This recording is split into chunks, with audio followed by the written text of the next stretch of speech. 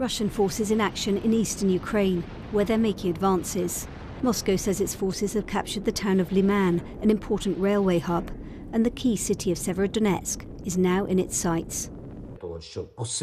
If the occupiers think that Liman and Severodonetsk will be theirs, they are wrong. Donbass will be Ukrainian. But this is the kind of firepower Russia is bringing to bear on the region, and after 3 months of war, Ukraine wants more help from the West to resist. Today, President Putin spoke to his French and German counterparts, who urged him to hold direct and serious negotiations with Ukraine to end the conflict. Remember this moment at the start of the war, when President Putin alarmed the world by announcing he'd put Russia's nuclear deterrence forces on high alert.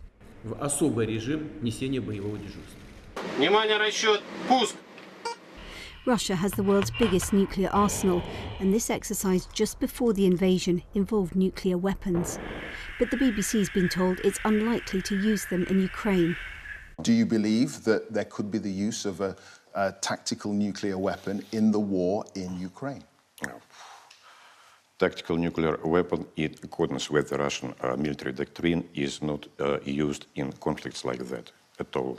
So you do not believe that will happen? I don't think so. Can you categorically say it will not happen? We have a very strict provision on the issues of the use of tactical nuclear weapon, and it is mainly when the existence of the state is endangered. It has nothing to do with the current operation. But Russia does still want to display its military might to the world. Here, a missile is test-fired that President Putin says can travel at 9 times the speed of sound, its range over 600 miles. The images released today by Russia's defense ministry carry a message of the potential reach of its destructive power.